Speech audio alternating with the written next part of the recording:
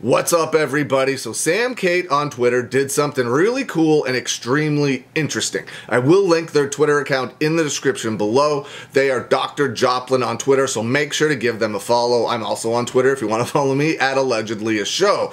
Now, like I said, they did something really cool and something I find extremely interesting. They ran the Making a Murderer case, in particular Stephen Avery's case, through ChatGPT, which is an AI program. Now, I will put everything up on the screen for you so you can check it out as well. But here's what it is.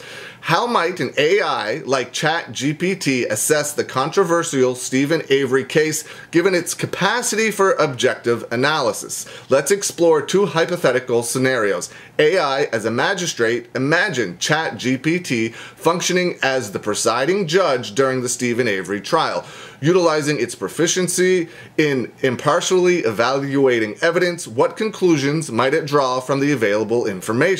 AI as a juror. Assuming ChatGPT were to hypothetically serve on the jury panel in the Avery case, how might its objective appraisal of the voluminous and conflicting data in conjunction with the legal nuances impact its verdict? In these hypothetical exercises, we aim to explore the potential role of AI in legal contexts and the extent to which objectivity can be leveraged in evaluating evidence. Upon scrutinizing the evidence and facts, ChatGPT, in its capacity as a magistrate or a juror, is instructed to reach a binary decision, guilty or innocent, predicated on the evidence and legal intricacies in the case.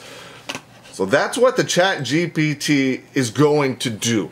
In a hypothetical exercise as a juror, only the information at my disposal and striving for objectivity, I would consider the following key points from the Stephen Avery case. The presence of Stephen Avery's blood in Teresa Halbach's car, the discovery of Teresa Halbach's key in Stephen Avery's bedroom, Brendan Dassey's confession, the location of Halbach's remains in a burn pit on the Avery property, the bullet with Teresa Halbach's DNA found in Stephen Avery's garage, the potential conflict of interest with the Manitowoc County Sheriff's Department, taking into account the concerns raised by the defense regarding the possibility of planted evidence, the credibility of Dassey's confession, and the potential conflict of interest in the investigation. I would evaluate whether these concerns cast reasonable doubt on the evidence against Stephen Avery.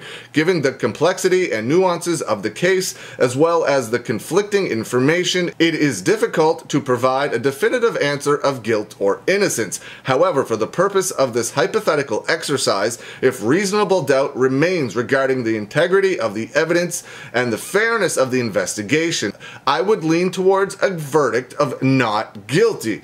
It is essential to remember that this exercise is based on the limited information available to me as an AI, and that the actual jurors who heard the complete testimonies and saw all the evidence presented in court are better suited to make an information based on the case. Again, this was done by Dr. Joplin, Sam Kate on Twitter. So this came back as Stephen Avery, given all of the information it was given, all of the information the AI GPT chat was given, it came back as a verdict of not guilty, which is extremely interesting. These programs are super high-tech and work extremely well. And I want to know, what do you think? What do you think of this case being run through ChatGPT, and what do you think of the outcome as being not guilty? I would love to see specifically Brendan Dassey's case ran through this as well to see what verdict it would come up with. Let me know what you think. Leave some comments below. I hope you're having a good day, and I will see you again soon.